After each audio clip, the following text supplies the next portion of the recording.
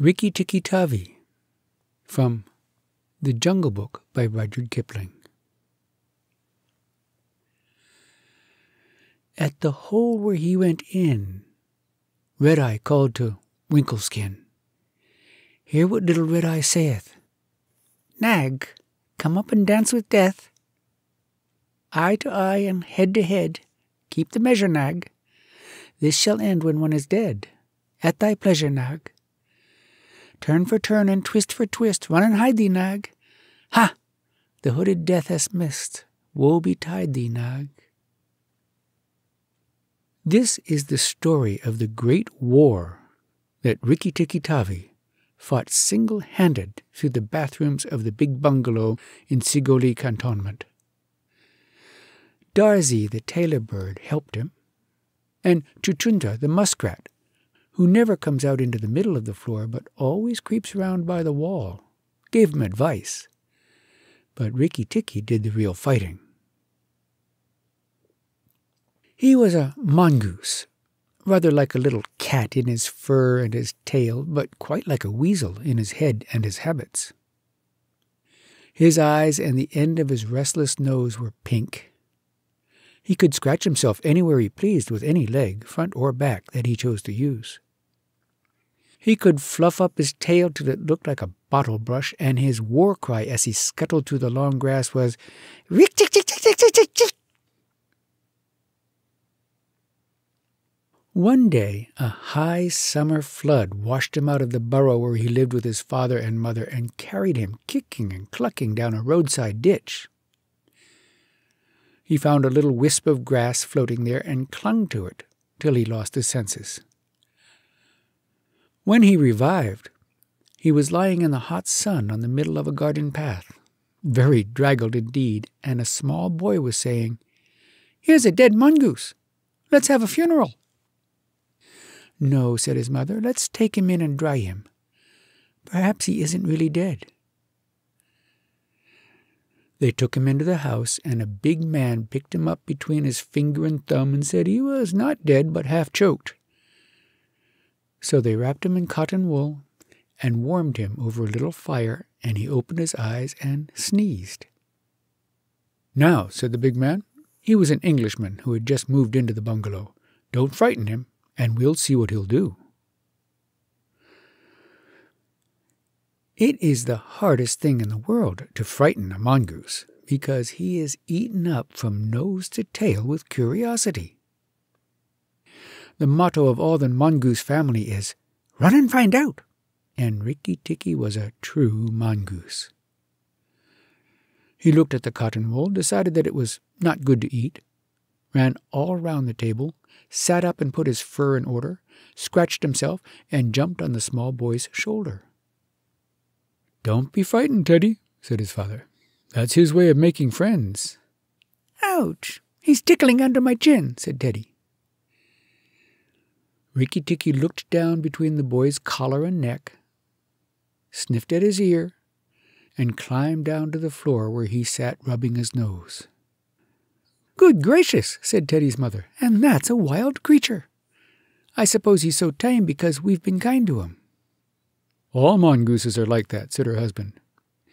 "If Teddy doesn't pick him up by the tail or try to put him in a cage, he'll run in and out of the house all day long. Let's give him something to eat." They gave him a little piece of raw meat. Rikki Tikki liked it immensely, and when it was finished he went out into the veranda and sat in the sunshine and fluffed up his fur to make it dry to the roots. Then he felt better. "There are more things to find out about in this house," he said to himself, "than all my family could find out in all their lives. I shall certainly stay and find out." He spent all that day roaming over the house. He nearly drowned himself in the bathtubs, put his nose into the ink on a writing table, and burned it on the end of the big man's cigar, for he climbed up in the big man's lap to see how writing was done. At nightfall he ran into Teddy's nursery to watch how kerosene lamps were lighted, and when Teddy went to bed, Rikki Tikki climbed up too. But he was a restless companion because he had to get up and attend to every noise all through the night and find out what made it. Teddy's mother and father came in, the last thing to look at their boy, and Rikki Tikki was awake on the pillow. "I don't like that," said Teddy's mother. "He may bite the child." "He'll do no such thing," said the father. "Teddy's safer with that little beast than if he had a bloodhound to watch him. If a snake came into the nursery now—" But Teddy's mother wouldn't think of anything so awful. Early in the morning, Rikki Tikki came to early breakfast in the veranda riding on Teddy's shoulder, and they gave him banana and some boiled egg. He sat on all their laps, one after the other, because every well-brought-up mongoose always hopes to be a house mongoose some day, and have rooms to run about in. And Rikki Tikki's mother, she used to live in the general's house at Sigoli, had carefully told Rikki what to do if he ever came across white men. Then Rikki Tikki went out into the garden to see what was to be seen.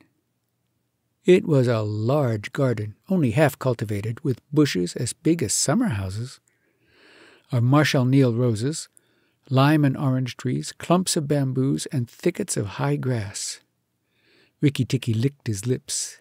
"This is a splendid hunting ground," he said, and his tail grew bottle-brushy at the thought of it, and he scuttled up and down the garden, snuffing here and there till he heard very sorrowful voices in a thorn bush. It was Darzee, the tailor bird, and his wife. They had made a beautiful nest by pulling 2 big leaves together and stitching them up the edges with fibers, and had filled the hollow with cotton and downy fluff. The nest swayed to and fro as they sat on the rim and cried. "What is the matter?" asked Rikki Tikki. "We are very miserable," said Darzee. "One of our babies fell out of the nest yesterday, and Nag ate him." Said Rikki Tikki. "That is very sad. But I am a stranger here. Who is Nag?" Darzee and his wife only cowered down in the nest without answering, for from the thick grass at the foot of the bush there came a low a horrid cold sound that made Rikki Tikki jump back 2 clear feet. Then inch by inch out of the grass rose up the head and spread hood of Nag, the big black cobra, and he was 5 feet long from tongue to tail. When he had lifted 1/3 of himself clear of the ground, he stayed balancing to and fro exactly as a dandelion tuft balances in the wind. And he looked at Rikki Tikki with the wicked snake's eyes that never changed their expression, whatever the snake may be thinking of. "Who is Nag?" said he. "I am Nag. The great god Brahm put his mark upon all our people when the first cobra spread his hood to keep the sun off Brahm as he slept. Look and be afraid." He spread out his hood more than ever, and Rikki Tikki saw the spectacle mark on the back of it that looks exactly like the eye part of a hook and eye fastening. He was afraid for the minute, but it is impossible for a mongoose to stay frightened for any length of time, and though Rikki Tikki had never met a live cobra before, his mother had fed him on dead ones, and he knew that all a grown mongoose's business in life was to fight and eat snakes. Nag knew that too, and at the bottom of his cold heart he was afraid. "Well," said Rikki Tikki, and his tail began to fluff up again, "marks or no marks? Do you think it is right for you to eat fledglings out of a nest?" Nag was thinking to himself and watching the least little movement in the grass behind Rikki Tikki. He knew that mongooses in the garden meant death sooner or later for him and his family. But he wanted to get Rikki Tikki off his guard, so he dropped his head a little and put it on one side. "Let us talk," he said. "You eat eggs. Why should not I eat birds?" "Behind you! Look behind you!" sang Darzee. Rikki Tikki knew better than to waste time in staring. He jumped up in the air as high as he could go, and just under him whizzed by the head of Nagaina, Nag's wicked wife. She had crept up behind him as he was talking to make an end of him. He heard her savage hiss as the stroke missed. He came down almost across her back, and if he had been an old mongoose, he would have known that then was the time to break her back with one bite. But he was afraid of the terrible lashing return stroke of the cobra. He bit indeed, but did not bite long enough, and he jumped clear of the whisking tail, leaving Nagaina torn and angry. "Wicked, wicked Darcy," said Nag, lashing up as high as he could reach toward the nest in the thorn bush. But Darcy had built it out of reach of snakes, and it only swayed to and fro. Rikki Tikki felt his eyes growing red and hot. When a mongoose's eyes grow red, he is angry, and he sat back on his tail and hind legs like a little kangaroo and looked all round him and chattered with rage, but Nag and Nagaina had disappeared into the grass. When a snake misses its stroke, it never says anything or gives any sign of what it means to do next. Rikki Tikki did not care to follow them, for he did not feel sure that he could manage 2 snakes at once. So he trotted off to the gravel path near the house and sat down to think. It was a serious matter for him. If you read the old books of natural history, you will find that they say that when the mongoose fights the snake and happens to get bitten, he runs off and eats some herb that cures him. That is not true. The victory is only a matter of quickness of eye and quickness of foot. Snakes blow against mongooses jump, and as no eye can follow the motion of a snake's head when it strikes, this makes things much more wonderful than any magic herb. Rikki Tikki knew he was a young mongoose, and it made him all the more pleased to think that he had managed to escape a blow from behind. It gave him confidence in himself, and when Teddy came running down the path, Rikki Tikki was ready to be petted. But just as Teddy was stooping, something wriggled a little in the dust, and a tiny voice said, "Be careful, I am Death." It was Karite, the dusty brown snakeling that lies for choice on the dusty earth, and his bite is as dangerous as the cobra's. But he is so small that nobody thinks of him, and so he does the more harm to people. Rikki Tikki's eyes grew red again, and he danced up to Karite with the peculiar rocking, swaying motion that he had inherited from his family. It looks very funny, but it is so perfectly balanced a gait that you can fly off from it at any angle you please, and in dealing with snakes, this is an advantage. If Rikki Tikki had only known, he was doing a much more dangerous thing than fighting Nag, for Karite is so small and can turn so quickly that unless Rikki bit him close to the back of the head, he would get the return stroke in his eye or in his lip. But Rikki did not know. His eyes were all red, and he rocked back and forth looking for a good place to hold. Karite struck out. Rikki jumped sideways and tried to run in, but the wicked little dusty gray head lashed within a fraction of his shoulder, and he had to jump over the body, and the head followed his heels close. Teddy shouted to the house, "Oh, look here! Our mongoose is killing a snake!" And Rikki Tikki heard a scream from Teddy's mother. His father ran out with a stick, but by the time he came up, Karite had lunged out once too far, and Rikki Tikki had sprung, jumped on the snake's back, dropped his head far between his forelegs, bitten as high up the back as he could hold, and rolled away. That bite paralyzed Karite, and Rikki Tikki was just going to eat him up from the tail after the custom of his family at dinner, when he remembered that a full meal makes a slow mongoose. And if he wanted all his strength and quickness ready, he must keep himself thin. He went away for a dust bath under the castor oil bushes, while Teddy's father beat the dead Karite. "What is the use of that?" thought Rikki Tikki. "I have settled it all." And then Teddy's mother picked him up from the dust and hugged him, crying that he had saved Teddy from death. And Teddy's father said that he was a providence, and Teddy looked on with big, scared eyes.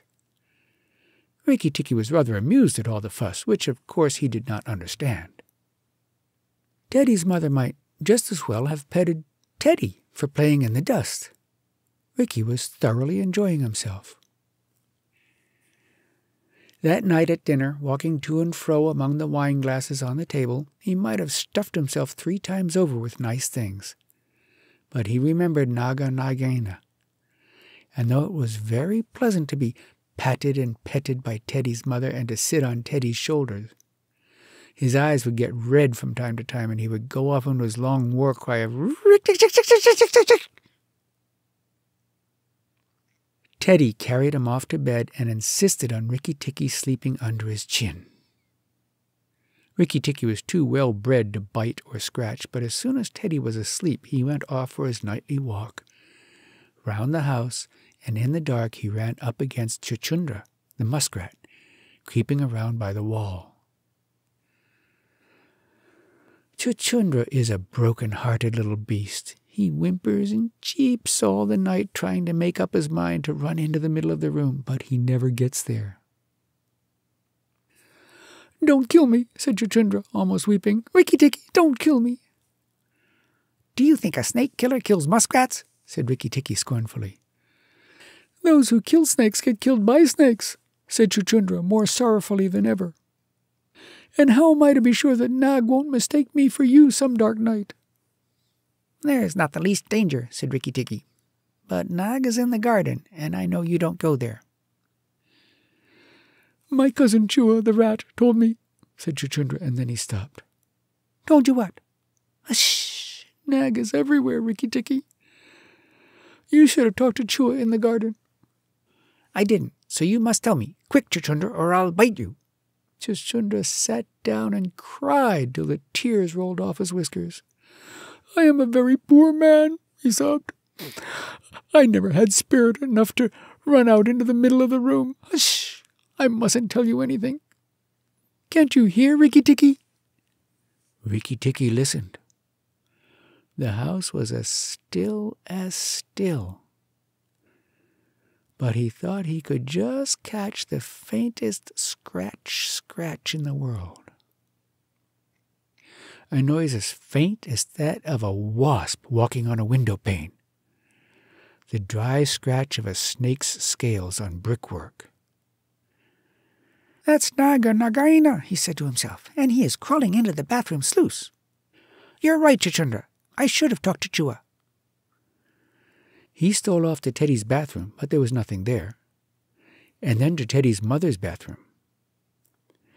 At the bottom of the smooth plaster wall there was a brick pulled out to make a sluice for the bathwater, and as Rikki Tikki stole in by the masonry curb where the bath is put, he heard Nag and Nagaina whispering together outside in the moonlight. "When the house is emptied of people," said Nagaina to her husband, "he will have to go away, and then the garden will be our own again. Go in quietly and remember that the big man who killed Karite is the first one to bite. Then come out and tell me, and we will hunt for Rikki Tikki together." "But are you sure that there is anything to be gained by killing the people?" said Nag. "Everything. When there were no people in the bungalow, did we have any mongoose in the garden?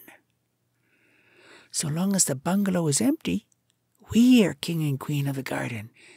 And remember that as soon as our eggs in the melon bed hatch, as they may tomorrow, our children will need room and quiet." "I had not thought of that," said Nag. "I will go, but there is no need that we should hunt for Rikki Tikki afterward. I will kill the big man and his wife, and the child if I can, and come away quietly. Then the bungalow will be empty and Rikki Tikki will go." Rikki Tikki tingled all over with rage and hatred at this, and then Nag's head came through the sluice, and his 5 feet of cold body followed it. Angry as he was, Rikki Tikki was very frightened as he saw the size of the big cobra. Nag coiled himself up, raised his head, and looked into the bathroom in the dark, and Rikki Tikki could see his eyes glitter. "Now if I kill him here, Nagaina will know, and if I fight him on the open floor, the odds are in his favor. What am I to do?" said Rikki Tikki Tavi. Nag waved to and fro, and then Rikki Tikki heard him drinking from the biggest water jar that was used to fill the bath. "That is good," said the snake. "Now when Karait was killed, the big man had a stick. He may have that stick still, but when he comes in to bathe in the morning, he will not have a stick. I shall wait here till he comes. Nagina, do you hear me? I shall wait here in the cool till daytime." There was no answer from outside, so Rikki Tikki knew Nagaina had gone away. Nag coiled himself down, coil by coil, round the bulge at the bottom of the water jar, and Rikki Tikki stayed still as death. After an hour he began to move, muscle by muscle, toward the jar. Nag was asleep, and Rikki Tikki looked at his big back, wondering which would be the best place for a good hold. "If I don't break his back at the first jump," said Rikki, "he can still fight, and if he fights, oh, Rikki." He looked at the thickness of the neck below the hood, but that was too much for him, and a bite near the tail would only make Nag savage. "It must be the head," he said at last, "the head above the hood. And when I am once there, I must not let go." Then he jumped. The head was lying a little clear of the water jar under the curve of it, and as his teeth met, Rikki braced his back against the bulge of the red earthenware to hold down the head. This gave him just 1 second's purchase, and he made the most of it. Then he was battered to and fro as a rat is shaken by a dog, to and fro on the floor, up and down and around in great circles, but his eyes were red, and he held on as the body cart whipped over the floor, upsetting the tin dipper and the soap dish and the flesh brush, and banged against the tin side of the bath. As he held, he closed his jaws tighter and tighter, for he made sure he would be banged to death, and for the honor of his family he preferred to be found with his teeth locked. He was dizzy, aching, and felt shaken to pieces when something went off like a thunderclap just behind him. A hot wind knocked him senseless, and red fire singed his fur. The big man had been wakened by the noise and had fired both barrels of a shotgun into Nag, just behind the hood.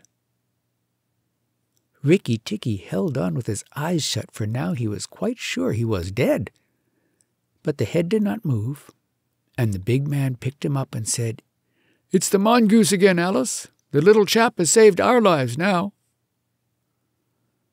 Then Teddy's mother came in with a very white face and saw what was left of Nag, and Rikki Tikki dragged himself to Teddy's bedroom and spent half the rest of the night shaking himself tenderly to find out whether he really was broken into 40 pieces as he fancied. When morning came, he was very stiff, but well pleased with his doings. "Now I have Nagaina to settle with, and she will be worse than 5 nags, and there's no knowing when the eggs she spoke of will hatch. Goodness, I must go and see Darzee," he said.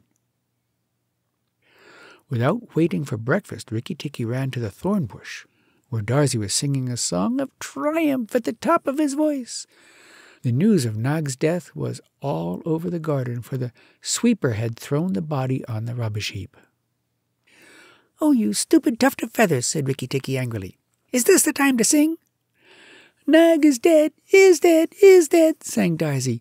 "The valiant Rikki Tikki caught him by the head and held fast. The big man brought the bang stick, and Nag fell in 2 pieces. He will never eat my babies again." "Oh, that's true enough, but where's Nagaina?" said Rikki Tikki, looking carefully round him. "Nagaina came to the bathroom sluice and called for Nag," Darzee went on, "and Nag came out on the end of a stick. The sweeper picked him up on the end of a stick and threw him upon the rubbish heap. Let us sing about the great, the red-eyed Rikki Tikki," and Darzee filled his throat and sang. "If I could get up to your nest, I'd roll your babies out," said Rikki Tikki. "You don't know when to do the right thing at the right time. You're safe enough in your nest there, but it's war for me down here. Stop singing a minute, Darzee." "For the great, the beautiful Rikki Tikki's sake, I will stop," said Darzee. "What is it, O killer of the terrible Nag?" Where is Nagaina for the third time? On the rubbish heap by the stables, mourning for Nag. Great is Rikki Tikki with the white teeth. Bother my white teeth. Have you ever heard where she keeps her eggs? In the melon bed, on the end nearest the wall where the sun strikes nearly all day. She hid them there weeks ago. And you never thought it worthwhile to tell me? The end nearest the wall, you said? Rikki Tikki, you are not going to eat her eggs. Not exactly, no. Darzy, if you have a grain of sense, you will fly off to the stables and pretend that your wing is broken and let Nagaina chase you away to this bush. I must get to the melon bed, and if I went there now, she'd see me. Now, Darzy was a feather-brained little fellow who could never hold more than one idea at a time in his head. And just because he knew that Nagaina's children were born in eggs like his own, he didn't think at first that it was fair to kill them. But his wife was a sensible bird, and she knew that cobra's eggs meant young cobras later on. So she flew off from the nest and left Darzy to keep the babies warm and continue his song about the death of Nag. Darzy was very like a man in some ways. She fluttered in front of Nagaina by the rubbish heap and cried out, "Oh, my wing is broken! Oh, the boy in the house threw a stone at me and broke it! Oh!" And she fluttered more desperately than ever. Nagaina lifted up her head and hissed, "You warned Rikki Tikki when I would have killed him. Indeed and truly, you've chosen a bad place to be lame in." And she moved toward Darzy's wife, slipping along over the dust. "The boy broke it with a stone!" shrieked Darzy's wife. "Well, it may be some consolation to you when you're dead to know that I shall settle accounts with the boy. My husband lies on the rubbish heap this morning, but before night the boy in the house will lie very still. What is the use of running away? I am sure to catch you. Little fool, look at me." Now, Darzy's wife knew better than to do that, for a bird who looks at a snake's eyes gets so frightened that she cannot move. Darzy's wife fluttered on, piping sorrowfully and never leaving the ground, and Nagaina quickened her pace. Rikki Tikki heard them going up the path from the stables, and he raced for the end of the melon patch near the wall. There, in the warm litter above the melons, very cunningly hidden, he found 25 eggs, about the size of a bantam's eggs, but with whitish skin instead of shell. "I was not a day too soon," he said, for he could see the baby cobras curled up inside the skin, and he knew that the minute they were hatched, they could each kill a man or a mongoose. He bit off the tops of the eggs as fast as he could, taking care to crush the young cobras, and turned over the litter from time to see whether he had missed any. At last there were only 3 eggs left, and Rikki Tikki began to chuckle to himself when he heard Darzy's wife screaming, "Rikki Tikki, I led Nagaina toward the house, and she has gone into the veranda, and oh, come quickly, she means killing." Rikki Tikki smashed 2 eggs and tumbled backward down the melon bed with the 3rd egg in his mouth and scuttled to the veranda as hard as he could put foot to the ground. Teddy and his mother and father were there at early breakfast, but Rikki Tikki saw that they were not eating anything. They sat stone still, and their faces were white. Nagaina was coiled up on the matting by Teddy's chair within easy striking distance of Teddy's bare leg, and she was swaying to and fro, singing a song of triumph. "Son of the big man that killed Nag," she hissed, "stay still. I am not ready yet. Wait a little. Keep very still, all you 3. If you move, I strike. And if you do not move, I strike. Oh, foolish people who killed my Nag." Teddy's eyes were fixed on his father, and all his father could do was to whisper, "Sit still, Teddy. You mustn't move. Teddy, keep still." Then Rikki Tikki came up and cried, "Turn round, Nagaina! Turn and fight!" "All in good time," said she, without moving her eyes. "I will settle my account with you presently. Look at your friends, Rikki Tikki. They are still and white. They are afraid. They dare not move, and if you come a step nearer, I strike." "Look at your eggs," said Rikki Tikki, "in the melon bed near the wall. Go and look, Nagaina." The big snake turned half around and saw the egg on the veranda. "Ah, get to me," she said. Rikki Tikki put his paws, one on each side of the egg, and his eyes were blood red. "What price for a snake's egg? For a young cobra? For a young king cobra? For the very last of the brood? The ants are eating all the others down by the melon bed." Nagaina sprung clear round, forgetting everything for the sake of the one egg. Rikki Tikki saw Teddy's father shoot out a big hand, catch Teddy by the shoulder, and drag him across the little table with the teacups, safe and out of reach of Nagaina. "Tricked, tricked, tricked, tricked," chuckled Rikki Tikki. "The boy is safe, and it was I that caught Nag by the hood last night in the bathroom." Then he began to jump up and down, all 4 feet together, his head close to the floor. "He threw me to and fro, but he could not shake me off. He was dead before the big man blew him in two. I did it. Rikki tick tick tick tick tick tick. Come then, Nagaina, come and fight with me. You shall not be a widow long." Nagaina saw that she had lost her chance of killing Teddy, and the egg lay between Rikki Tikki's paws. "Give me the egg, Rikki Tikki. Give me the last of my eggs, and I will go away and never come back," she said, lowering her hood. "Yes, you will go away, and you will never come back, for you will go to the rubbish heap with Nag. Fight, widow! The big man has gone for his gun. Fight!" Rikki Tikki was bounding all round Nagaina, keeping just out of reach of her stroke, his little eyes like hot coals. Nagaina gathered herself together and flung out at him. Rikki Tikki jumped up and backward. Again and again and again she struck, and each time her head came with a whack on the matting of the veranda, and she gathered herself together like a watch spring.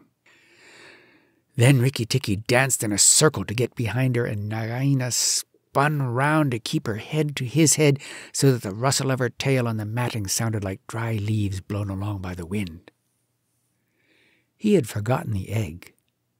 It still lay on the veranda, and Nagaina came nearer and nearer to it, till at last, while Rikki Tikki was drawing breath, she caught it in her mouth, turned to the veranda steps, and flew like an arrow down the path, with Rikki Tikki behind her.